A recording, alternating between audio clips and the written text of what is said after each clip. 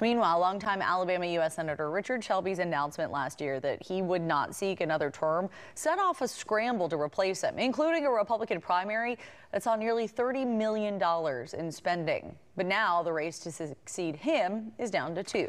Senator Shelby's preferred choice, his former top aide, Katie Britt. She won the Republican primary runoff Tuesday, defeating Huntsville-area Congressman Mo Brooks.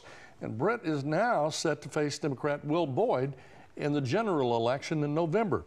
News 19 chief investigative reporter Brian Lawson joining us now in the studio. And Brian, Katie Britt really hasn't ever held political office, but that didn't seem to bother voters yesterday. No, I really didn't. The last News 19 poll, in cooperation with the Hill and Emerson College, taken 8 days before Tuesday's vote, found Britt at 50% and Brooks at 33%, with a 17% block of undecided voters.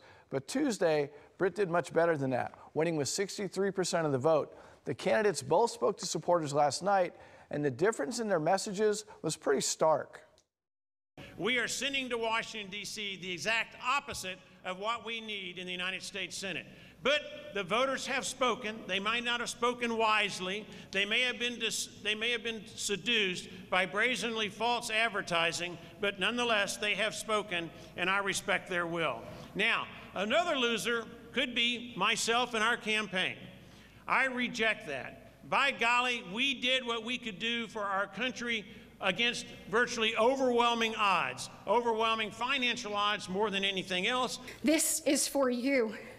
What I want you to know, all the incredible people that we have met across this state, you have shared with us your hopes, your dreams, your fears, your concerns, your challenges, and your opportunities.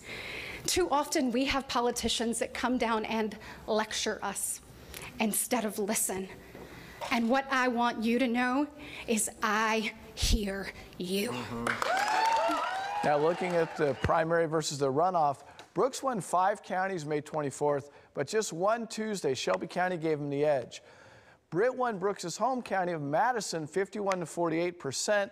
There was a 23% voter turnout for the primary. It was down to 12.7% for the runoff. That's a difference of about 245,000 fewer voters. Now, figures show Britt had at least $8.5 million spent by outside groups supporting her during this election, while Brooks had at least $3 million in support from outside groups. Britt's campaign reported spending $6 million through early June. Brooks spent $3.4 million. Christine.